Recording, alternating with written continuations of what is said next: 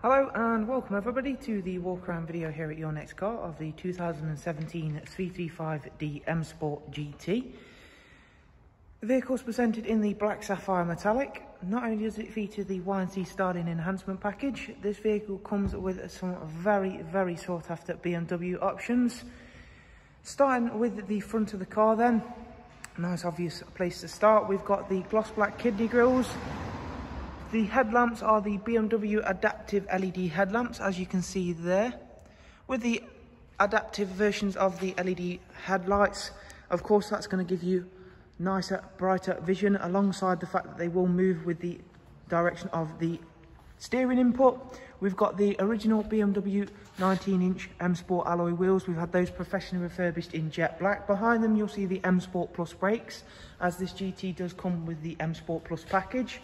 It's got a full glass panoramic roof, and again I'll show you both the tilted and slid full back version of that in a moment. We've got the gloss aero mirror caps, sun protection glazing on the rear windows, a really nice Oyster Dakota leather that does come with both the memory, electric movement and of course heated front seats. And it's a really nice colour combination of the lighter interior and the black sapphire exterior. Harman Kardon audio with of course that Plus package. We have got the 8-speed sports automatic gearbox, which is connected to our very nice intelligent XDRIVE 4-wheel drive system.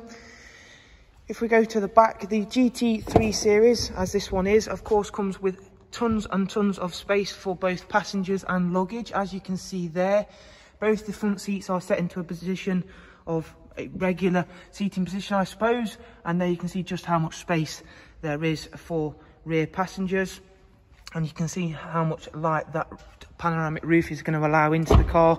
Really nice feature that is. Again, those wonderfully freshly refurbished alloy wheels. Another feature I like about the GTs is this electrically operated rear spoiler, so you can have it up or down. Again, it's a nice little quirk to have something like that. There is of course a bit of purpose to it, but we won't go too far into that in this video. In the boot then, of course, it's a huge area. You've got split folding seats. The tailgate itself is fully electrical.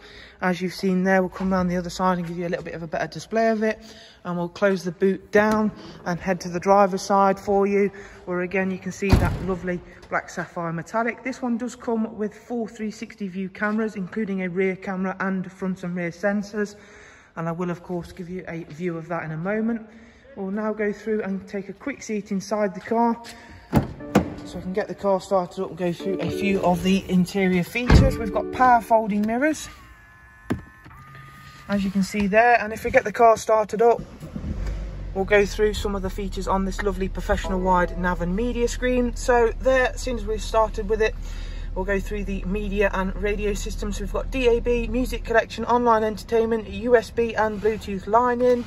We've got a nice big widescreen to take a look at our navigation. It's a very low mileage car, having only covered just over 33,000 miles, which not only for the age, especially the type of car that it is, but of course with that humongous 3.5 litre or 3 litre twin turbo engine up front, it's no mileage whatsoever for this car. You'll see the two lines in between the rev counter and speedometer. That is because we have got the intelligent safety system on the car. So if I turn those off, you can see we've got collision warning and pedestrian alert, as well as we have got the lane departure warning. Let's click the car into reverse. That'll bring up the first camera. So as you can see, that's the rear camera. If I go across to the sub menu and then click across, that'll bring up, give me the option to have a full 360 view. Press park, stop that beeping away, it gets a little bit irritating. In terms of communication then, we've got regular Bluetooth audio and telephone, as well as Apple CarPlay on this car. Again, another nice feature. And if we open up the armrest, you'll see in here we have also got the wireless charging dock. So of course you can keep everything charged up whilst you're playing your multimedia systems. Front heated seats, dual climate controls.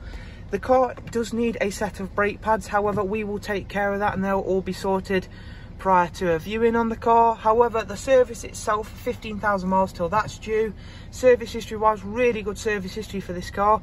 Full BMW, as you can see there, and as I've just mentioned, we'll update that when we have changed the front pads. Brake fluid was done time before that, service, and we'll give you one last look, and again the time before that, another service there. So very nicely looked after car, extensively optioned list on this car. An extensive option list is the word I'm looking for. Really nice drive on the 335D M Sport GT. For any further info, do see the links below. Thank you very much. Take care. Bye bye.